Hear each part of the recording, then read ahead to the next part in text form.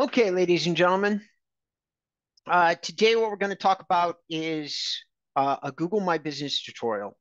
And without putting any frills on it, I'm going to keep this real simple. It's probably going to be a 10 to 15 minute video. And I'm going to show all of you the top 5 things that I do that nobody else is doing to rank people for Hyperlocal. I'm just going to give you my top 5 tips, tricks, and hacks. And for those of you that have been following me for a while, my name is Robert Newman. I'm the founder of InboundREM. I'm a real estate SEO specialist, and I have been for 16 years, which easily makes me one of the most experienced real estate SEO experts in the country, if not the top guy. All right. So without any further ado, we are going to spend the first couple of recommendations, just you and me. Please go to your desk, grab your pen, piece of paper. If you're not going to do that, then you're going to want to like or subscribe to my channel or save this video. All right, here we go. Number 1, video is a ranking factor for Hyperlocal. It's not very well known. Google is basically using a user profile mechanism where they're looking at you as the individual and they're tracking all of your behavior on Google. Now, how do they track it? That leads to hack number 2, your email address, which needs to be a Gmail address, and it needs to be the same Gmail address across all your profiles. You absolutely can have different email addresses. I get asked about this all the time. It has not been some kind of published guaranteed thing that says that you can't use different emails on different platforms. But what I've noticed after 15 years of doing this and the last 10 spent optimizing clients' real estate Google profiles is that the ones that are using 2 or 3 different types of email addresses, because they're not putting together in their brain that their Google business profile, their YouTube channel, their Gmail account, for Google, they're all the same. You are one user. So when you're creating, using a Yahoo account to open up a YouTube channel, but you start linking it to your website and you're thinking that Google somehow knows that these things are connected. Well, they don't necessarily, and you want them to, and I'm going to explain why. Video has metadata in it, as do images. The hack is the same for both images and videos. So this is 3 in 1 is what I'm explaining to you now. This is hack number 1, 2, and 3. And it all connects into local user data that you're transmitting to Google, which most people, I think, theoretically understand that they do, but you probably don't intuitively understand what they're using that local data for. So if you're creating a video and you're driving around, Google is going to be able to see the latitude and longitude of your entire drive down to the last inch, right? So if you create a video, let's say I'm living in Van Nuys, and I create a video and I call it Van Nuys neighborhood tour, Van Nuys home tour, something like that. And then I drive around my car, and then I upload the video to YouTube. Google is able to verify that you were literally in the place that you said you were filming the video. That's a massive hyperlocal signal, because hyperlocal is about local. It's about expertise, authority, and trust for you as a professional working in a very specific area. That's the whole point of Google Maps and Hyperlocal, is to identify where you are and how good you are at communicating data about that area and about your profession to the audience at large. So having a video with a location tag is a massive factor in whether or not you rank. One of the secrets of all of this is people go, oh, I do that all the time, video this, video that, but I'm not getting ranking on Hyperlocal. It's like, well, my very first question is, did you connect your Hyperlocal profile using the same Gmail account that you opened up your YouTube channel under? While Google can and will rank both profiles, they'll rank them independently. Now, if you're doing work on both your local profile and your YouTube channel, and you also happen to own a website and you're posting images to it, guess what? That's 3 sets of signals under one Google account, and you've just given yourself a 300% chance of ranking, because this isn't super complicated. The complicated part is understanding the way that the technology works and connects into each other. And I'm explaining that to you right now. That's the complicated part. The easy part is actually just going, okay, I'm going to use one email address. Now that I understand that my videos and images and the stuff that I do on my website is all connected, I'm going to make sure that Google can read that connective signal. In other words, you just want to make sure, number one, you don't want to use a professional videographer that strips out metadata. You've got it, unless of course you're doing a branding effort. If you're doing a branding effort, you strip out the metadata. If you're not doing a branding effort, you use devices like this one. Google has made this so easy, and realtors tend to want to complicate it. They have already said, listen, we're going to do 520 lines of metadata in your phone. That metadata is just to let us know where the content is created. It's not malicious. It's like, where is it created? What device are you using? Just various details, which are very important for Google to be able to categorize the content, because historically people who use the web do not help Google at all. So now they've moved into devices and device manufacturers so that they will help them categorize information that's being put up on the web so that the search engine can read it automatically. And by the way, connect it to your user profile because you do have one. And then Google is now measuring how long people look at those images, how long people look at your videos, how long and they're equating it, connecting it into your account. Now it's a massive expertise and authority quality signal. If people spend 100 hours reviewing your neighborhood tours, that plays directly into your hyperlocal ranking. As a matter of fact, somebody can actually skip reviews and other things if they were doing all these other signals very, very well. But the hack is what I'm telling you. You can go and look at some videos and find some tutorials on how to set up your profile. I have a few of those up. I'm giving you the 5 hacks that nobody's paying any attention to, including my competitors. Why? It's hard to manage this process as a marketing company. I've got to assign somebody to you. I've got to make sure that you're using the same email address. I got to make sure that you are not, as a real estate agent, doing what you're inclined to do, which is probably hire a professional videographer and they are very specifically focused on one thing, image quality, which oftentimes means they strip out extraneous data bits because HD images already take up a lot of memory. So they're not using metadata, which means that for ranking purposes, we would have to add those signals back into the images and the video. And very few of you have the budget or the time to hire a company like ours to go do that kind of granular work on everything that you're producing. Much better just to get into the habit. If you are a luxury agent, you're trying to figure out your strategy, here's the hack. You drive around the neighborhood using your cell phone. You don't do your listing videos. You don't do the high quality stuff using this. You then upload your listing videos and the things that your clients expect that you're already spending 2 or 3 grand on. And you upload those using your videographer. You never, ever, ever, ever, ever, ever, ever, ever let anybody touch your hyperlocal content that you're producing for lead generation, except for people like me who are optimizing it. Why? Because 99% of the time they're going to mess it up. That's why when I go into and I look at other people's hyperlocal profiles, guys, these 5 hacks rank me every single time in every single market, no matter what the competition is. I'm giving them to you right now, these 5 things. So I've covered 3. Just for those of you who are trying to track along, it's video filmed with a camera. So video is a hack.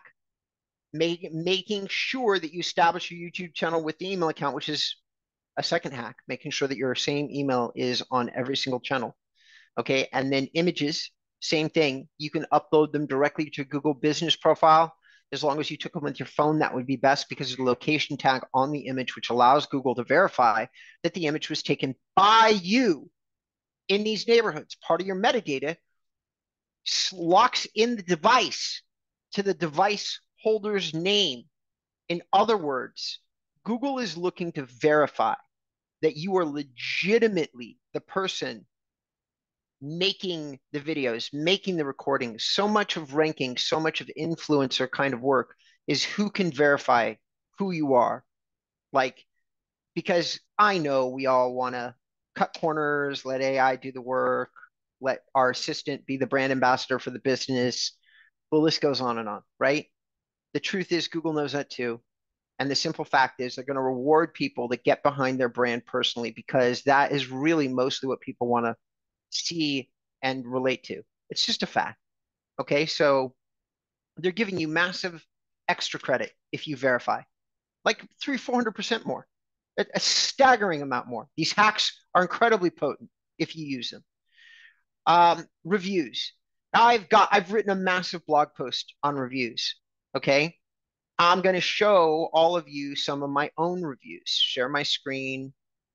Okay. We're going to go to InboundREM.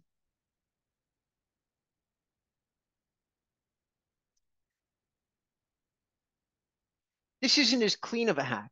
I've written whole blog posts on this because one of the things that, like really this hack is actually the fact that user engagement is a major ranking factor on Google business profiles. User engagement, that is, so what's user engagement? User engagement is where I come in here and this is a very light form of engagement, what you're watching. But it is engagement. I've got this open. Google can see that. They can see, I don't know if you can see it up here, but they know that I'm spending time on this specific page. This is my latitude. This is my longitude. This is the name of the business as I have it listed for my Google business profile. All right. So now these snippets are probably the first thing that people engage with. But what people really engage with always is going to be the in-depth reviews. If they're going to do anything at all, they're going to come in here. Now, what you just watched me do is a major engagement signal. I don't know if you saw me, but I went in here and there's these more buttons. Do you see them? So when I clicked on reviews, when I clicked on more, these are signals that Google collects, data that is very hard to trick out or fake out, which is user engagement signals, is what they would be referred to. And these user engagement signals, which also could include sharing the review, things like that, these are extremely important signals for Google because they tell them that at a minimum, your audience is really engaged with your profile, probably reviewing either what other people are saying about with you about the reviews. Google, I don't think necessarily separates out whether or not you're reading about the business or you're reading the reviews. I think that they may very well just put it into the bucket of, well, if you're engaged and you're clicking on buttons, then they must really have a lot to say. And they could very well be collecting a couple of other data points, such as if you have a phone number, does anybody call you? Does anybody click the directions buttons? Now that is what they are tracking in the search in their platform, and usually they're very transparent. Usually they say these are the things that we're tracking on. Okay, so if we're tracking on this if we're tracking on it, then most likely it's relevant to ranking. In other words, if we're looking at it, you should be looking at it too. Simplest way I can put it. The easiest way for you as a human being to, or a business owner, a real estate agent, a realtor to create a really effective user engagement strategy with your hyperlocal profile is to make sure that your reviews are deep and detailed. Okay, now all of this is stuff that you've heard before. I'm gonna guess. All right. You've probably heard this many times. This isn't the hack though. Okay, getting reviews. I want you to look at my reviews. Okay. Now, please go ahead and look and make sure that you understand what keywords should be in here. I mean, I have a super incredibly dominant profile. Okay, massively dominant profile, and I have a dominantly ranking profile. I'm going to pause recording for 1 second. Just so. Okay, this is InboundREM's profile. We don't get most of our business locally. We get it mostly nationally. So this is not uh, like, this is just for me to show you what I'm talking about. Like when you start saying what does a local profile do? Number one, the trackability is beautiful. This is a simple tool to use from an analytics standpoint. Anybody can do it. Bookings, which is connected into the calendar. Is anybody doing that? People are not on my profile. They are, however, making calls off my profile. And I can verify that. I get real estate deals and things like that. I get some salespeople calling me. All of that comes in off my profile. Website clicks, I get 170 visits since September. So Hyperlocal is delivering some visits to me. This was a solicitation, all of that stuff, right? But here's the interesting thing. This is, whoop, that's not what I was looking for. Uh,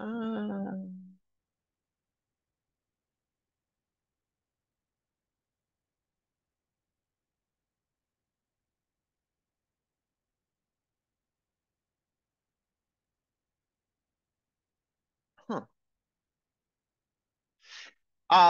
All right. Just going to try to keep this trucking along here, but there's a curiosity here. I was looking for the keywords. I'm not finding it. All right. Now we got this. Anyway. All right. Here's the hack. All right. Here's hack number 4.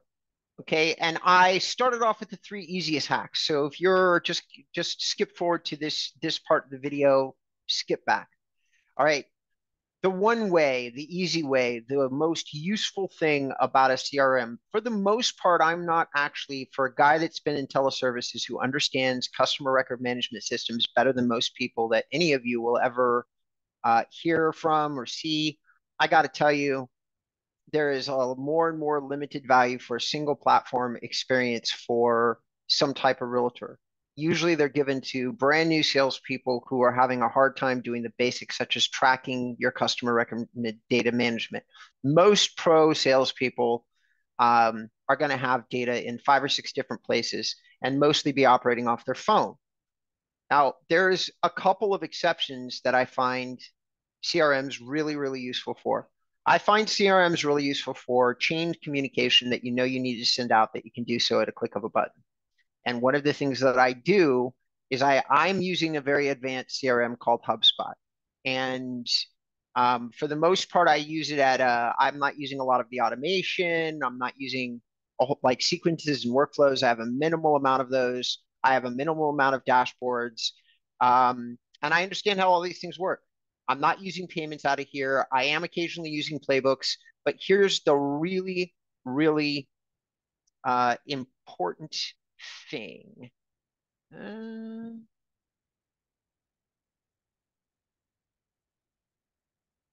it's conversations. Okay, sorry. When we come in here, you'll discover that I have got a um, an email, a template email that I send out to my clients, and this is the hack. Okay. Um,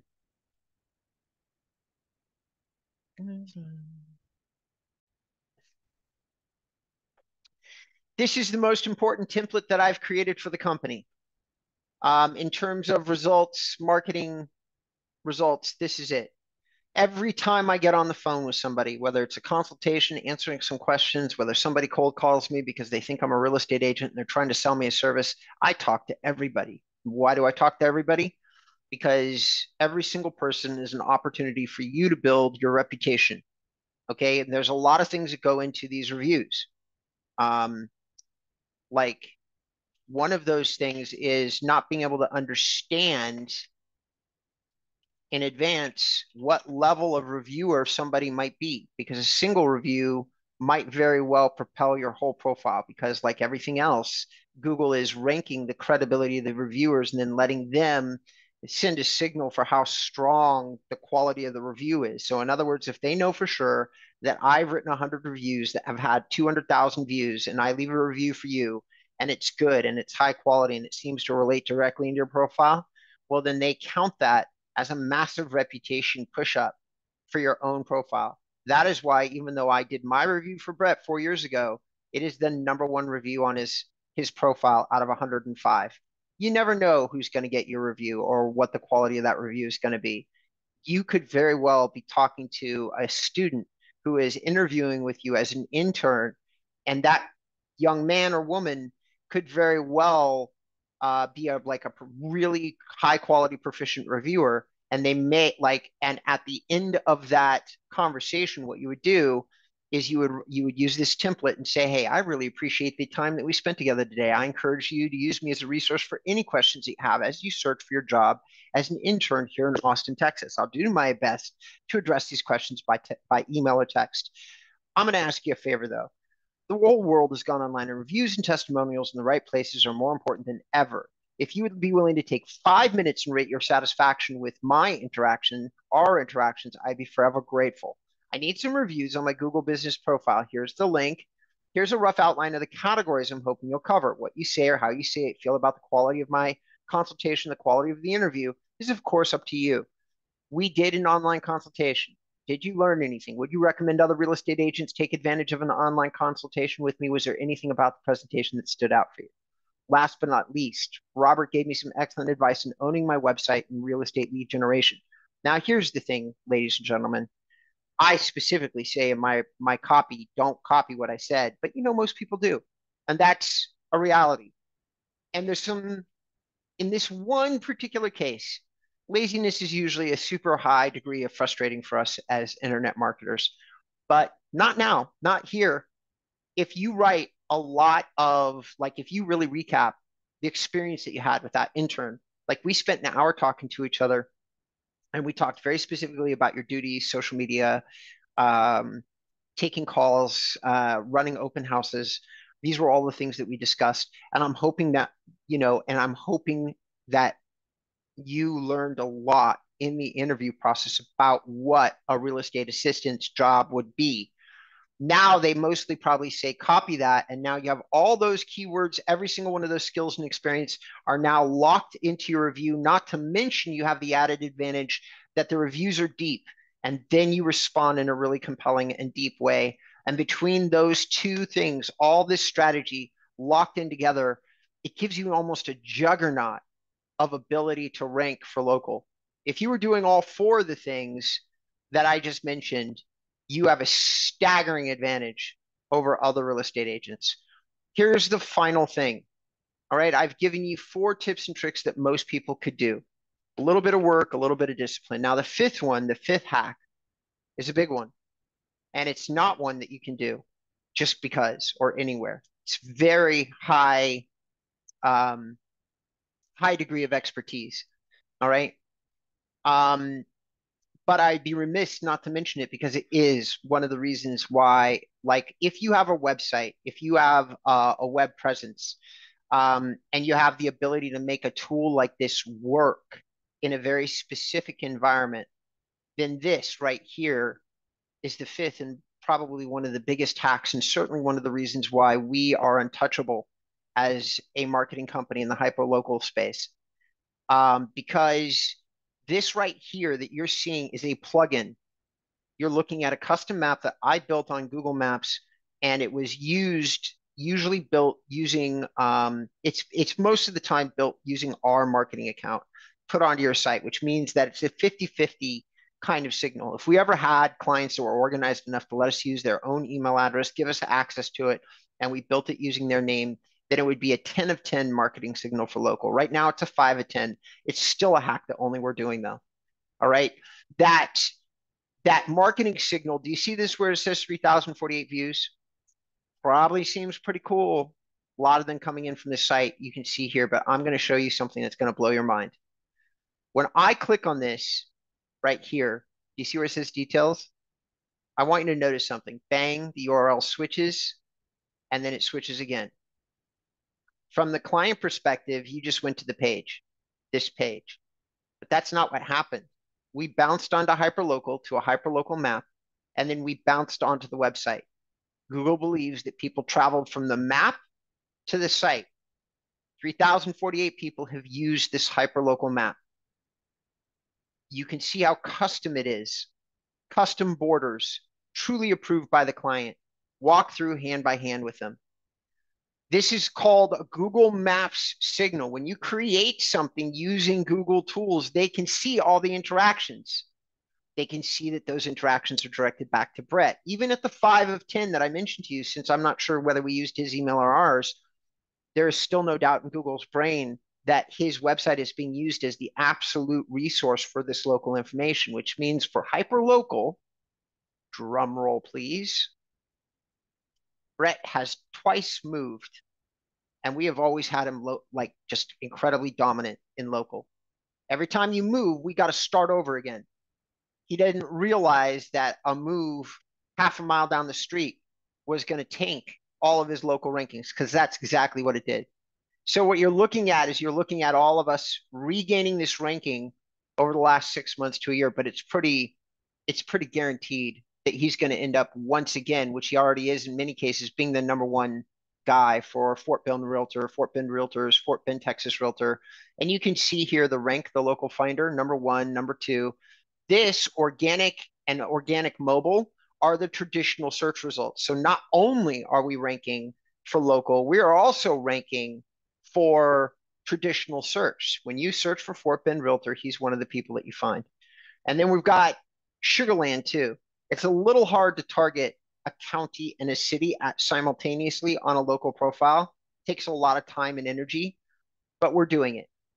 The big ones on here, the ones that we're really proud of, is real estate agent and real estate agents locally. So if anybody was to do a hyperlocal search that said real estate agent or real estate agent near me, Brett is going to be top three. All right. He's also going to be he's going to be number 10, which is not ranking. That's not local search pack for Sugarland Realtor. This thing is that most of my clients are just using these 5 hacks. Separate themselves. There's nobody that's going to catch you. If you follow this advice, if you are able to do this on your own, I haven't seen it really fail. Doesn't really matter. You can be in a place that somebody has 3,000 reviews, they're a local broker that has a 20-year reputation, and all 3,000 of their reviews are 5 stars. And in my experience, we may not be number one, but we can probably beat anybody else on the page, and maybe even that guy too. That's how strong this collection of hacks is it overcomes like almost any visible advantage that other people have on you. Okay, so the 5 hacks again, just last to summarize it. Do video on YouTube, YouTube video, making sure that you use a device such as a handheld cell phone so that the metadata is still included in the video. Same thing, same recommendation with images, except now you're using the camera again off your cell phone. Same email account to open up or use as many of these tools as possible. Use a template that encourages deep, keyword-rich reviews. And if you can afford to, the last and final hack would be the potential to hire a professional marketing company like us. Now, these decisions are not for new agents, the hiring of a professional marketing company. Prices would generally range with us or anybody else somewhere between like 1 to 8 or 9,000 for a website, and then anywhere from $500 to $5,000 per month on the service. And we fall somewhat in the middle of all that. So if you were going to look for a professional to just do this all, tell you what to do, InboundREM could be a good partner for you. However, you don't need to do that. You would start off with these hacks. You want to get used to doing these things. Let's say you don't own a real estate website. Fine, just get used to uploading video and get used to using your phone. Images, same thing. Gmail account, reviews, get used to sending out reviews. If you were doing all 4 of these things, you're probably going to be generating a lot of business just off those strategies alone. So the hack would then be opening up a website that also, like the 5th and final piece, this one map piece, kind of makes the whole thing just add such an incredible amount of momentum and sizzle that it's really difficult to think of any way that anybody would ever beat you in hyperlocal given 6 to 12 months to create some momentum. All right, that's it. I've been Robert Newman. If you want super, super, super, super effective, important, relevant, and free hacks, subscribe to my channel. Hit the thumbs up for this. Leave me a comment, please. And you'll find my calendar link in the bottom of this this YouTube channel. And if for some reason you don't, you can go to inboundrem.com, go to the About or Services pages. In either one of those 2 places, you'll find a way to get in touch with me. I hope you found this useful. All right, good luck.